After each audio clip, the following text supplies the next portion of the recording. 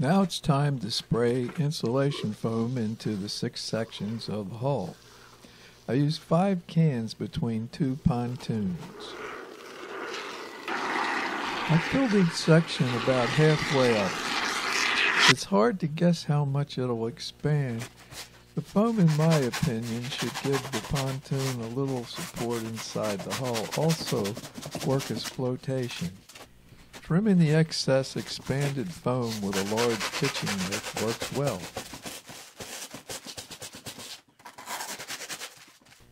Making tick marks to locate the cross braces when screwing and gluing the top on the pontoon. Center line drawn on the top or deck, made from a 4-foot by 10-inch by 3/4 inch white pine board. After centering and lining up the hull to the deck, I traced a line around the hull. After transferring the tick marks from the hull to the deck, I drew lines to use as a guide for drilling holes for the deck screws. After measuring halfway from the center of the deck in both directions, I used the old pontoon to make sure the new pontoon will fit the canoe. I used the outrigger arm to mark the center of the post that will connect the pontoon to the outrigger arm.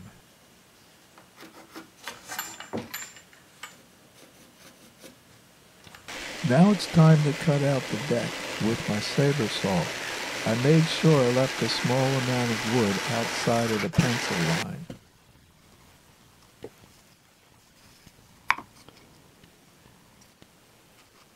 After lining up the center section of the connecting post, I lined up the outrigger to make sure the bolt holes in the outrigger are in the same position as they are in the old post.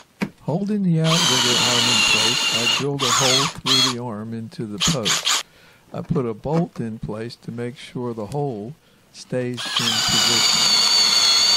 Then I drilled the second hole. Now the new post will fit the old outrigger arm, as all the original holes were drilled at random. Now it's just a matter of nailing and gluing the pieces of the post together.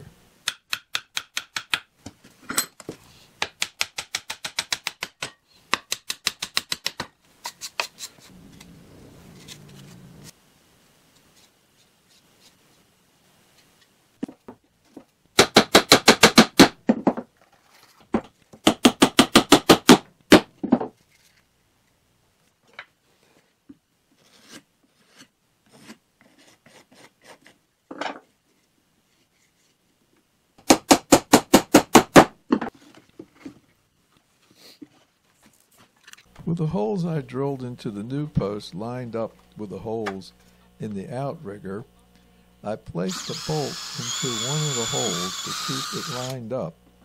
Then I drilled the other hole all the way through the new post.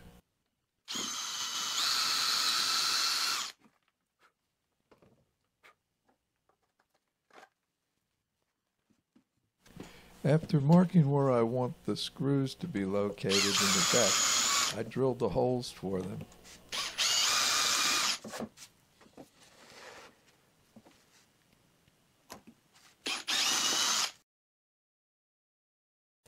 After drilling the holes for the screws, I countersunk them to keep the head of the screws below the surface of the deck.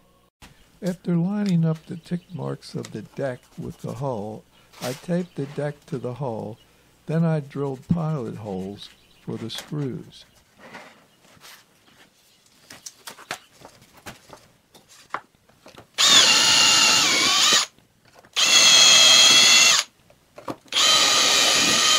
I used brass screws to hold the deck in place so I could use a rasp to remove the excess wood from the edge of the deck.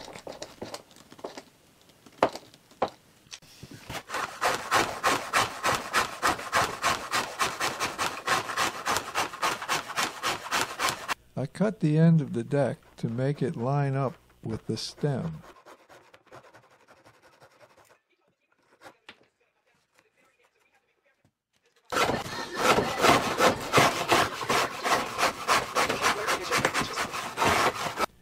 After I got the deck's edge flush with the edge of the hull, I marked a line a ½ inch from the edge all the way around the deck. I rounded the edge of the deck, staying inside of the line I marked.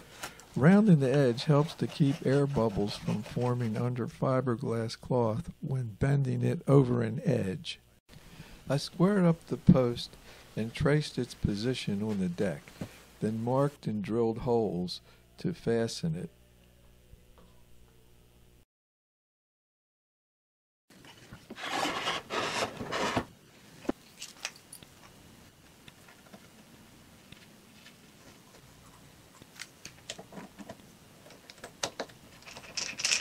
I mixed a batch of epoxy resin and added filler to make a strong glue to attach the post to the deck.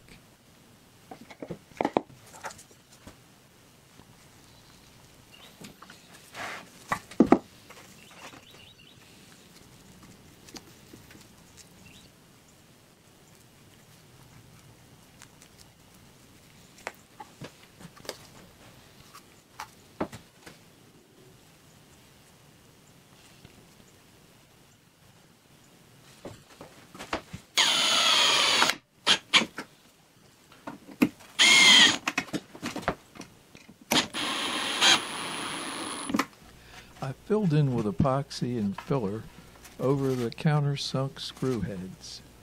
Using a popsicle stick, I filled the joints of the post and the braces to help the fiberglass cloth bend around the joint and make the post stronger.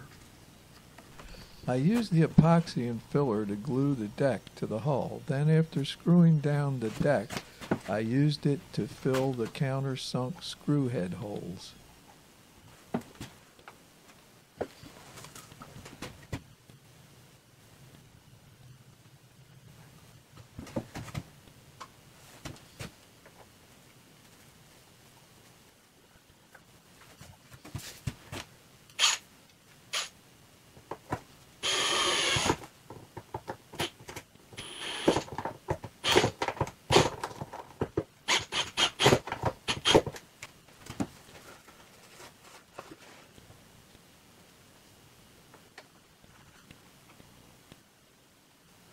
After the epoxy hardened, I filed the joints smooth and sanded the hull before I fiberglassed everything. I mixed a batch of resin and started laying the fiberglass cloth on the hull. I put 2 layers of cloth on the hull. The bow and stern got several layers to make them strong.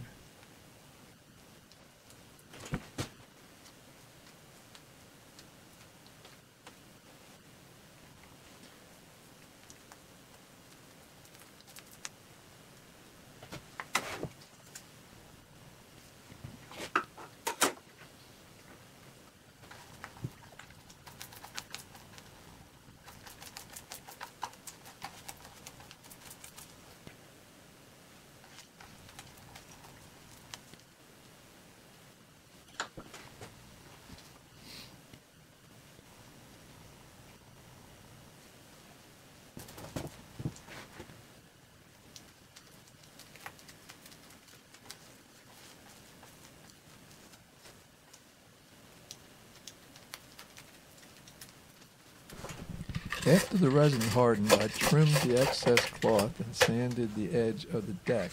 I then fiberglassed the top portion of the pontoon.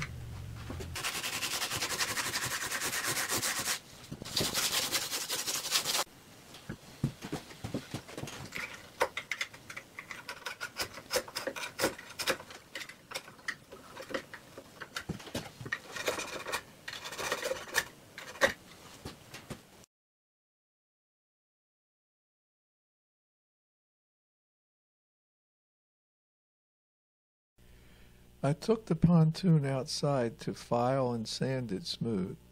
I then mixed epoxy and filler to fillet any rough areas before painting.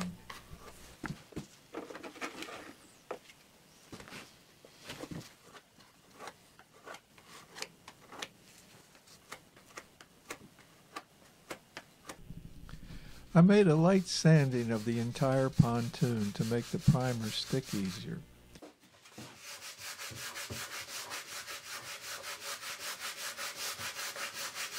I used acetone to clean off any dust.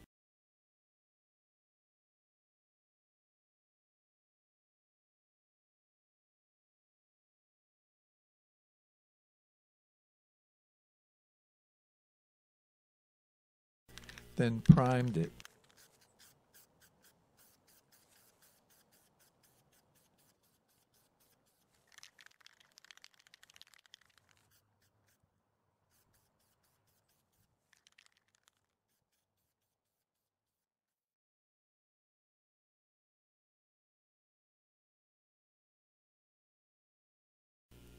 After the primer dried, I brushed on a topside paint for the finished coat.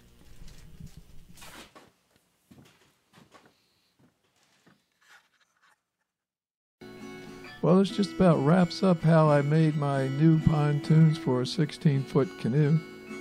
I hope you enjoyed it, and I'll get out on the water and give it a try, and we'll make part number 3. Well, thanks for watching.